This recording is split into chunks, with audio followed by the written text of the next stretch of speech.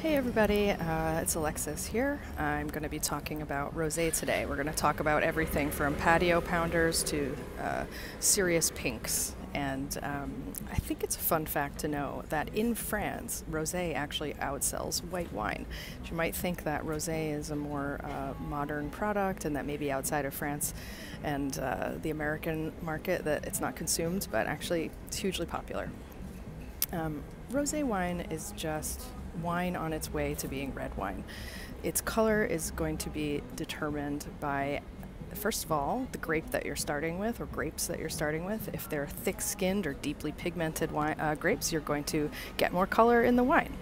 The other factor is going to be how long are the skins in contact with the juice in order to determine the intensity of the color of the finished wine.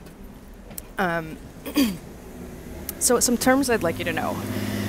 For the lightest style of rosé, we have direct press. Direct press is when you just take the grapes, you crush them, and that juice that you ferment is, that's it. So there's no skin contact except what happens in the tank there, so it's going to be very, very lightly colored. There's very little opportunity for the skins of the grape to color the juice before it ferments.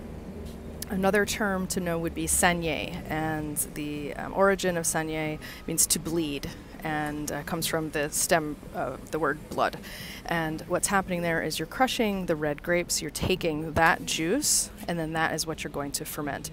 Now, interestingly, that is sometimes used for champagne rosés, and it will say it on the label because it is more labor intensive, it's more expensive to make, and therefore they're more expensive to buy. So saignée, to bleed. And interestingly also, talking about champagne, is that champagne is the only appellation where you can blend the red juice with white grape juice to ferment to make a rosé champagne and use the appellation of champagne. Now, can you make a blended rosé, meaning blending red juice with white juice to make a rosé? You can do that wherever you want. Of course you can. However, you can't put the appellation name on it, so it'll just be like a vin de France. Basics here. Rosé is the French term. It literally means pink in French. If it's Italian, it's going to be rosato, and if it's Spanish, you'll see rosado. Those Italian and Spanish rosés tend to be darker in color. They're not going to be like our Provençal style, where they're light and fresh and just lightly like salmon colored. You'll see more of it because it's what's expected of the wines on the modern market, but traditionally that's not what we see. And super cool fact. The area of Provence, specifically Marseille, was founded by the Greeks 2,600 years ago. Shortly after, the Romans come, they bring their grapevines, and they actually were making rosé all the way back then, 2,600 years ago. It was common and traditional for them to just lightly press their grapes and not do long extended macerations, and so rosé has been with us and from that region for a very, very long time. And I just think that's super cool that it's not just like a modern fad, although it is wildly popular now. Is also one of the first established wine regions of France. It's also interesting. When does a rosé become a red wine? Well, really when the winemaker says it is. So the one that I'm drinking right now is from the Czech Republic, and this is called a rosé. It's called a rosé by the winemaker. It is listed on this wine menu as a rosé. Could you argue that this is getting into like light chilled red territory? You absolutely could.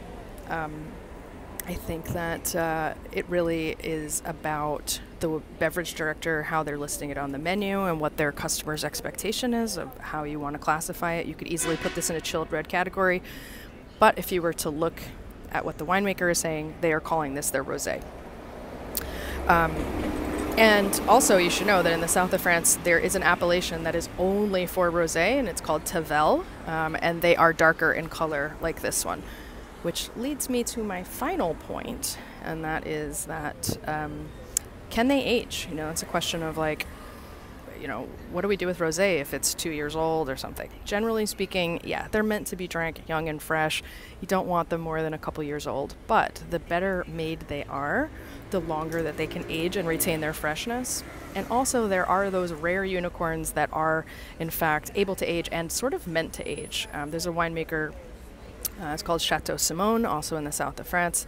And they make some very serious rosé. It is more extracted, meaning it has more tannin. It's deeper in color. Those tannins help to protect the wine, and therefore those antioxidants from the tannins are what protects the wine from oxidizing and aging in an unpleasant way. So generally speaking, no, rosés, you don't want to be aging them. Are there exceptions? There definitely are. Some of them can age beautifully, but you know, you'll probably be aware they have a little bit bigger of a price tag there. I think that probably covers what I want to say about rosé. I think for me as a salesperson, whether you're a server on the floor or you're somebody that works in retail, it's really important to manage people's expectations about rosé. To be thinking about, like I said, if it's something that's a darker color wine, is it going to be not what people are expecting? Again, talking to them about sweetness, meaning the color in the glass has nothing to do with whether there's any residual sugar in the wine. So really being able to talk people through and make them feel confident, because honestly, if it's not something that just looks like pale salmon in the bottle, people get freaked out and they think it's going to be sweet or it's going to be too fruity or they're not going to like it. So it's really important for you as a salesperson to have a good handle on what is in the bottle and what the person is going to enjoy. So thanks for watching. I hope this was informative, and let me know if you have any questions. Thanks, guys.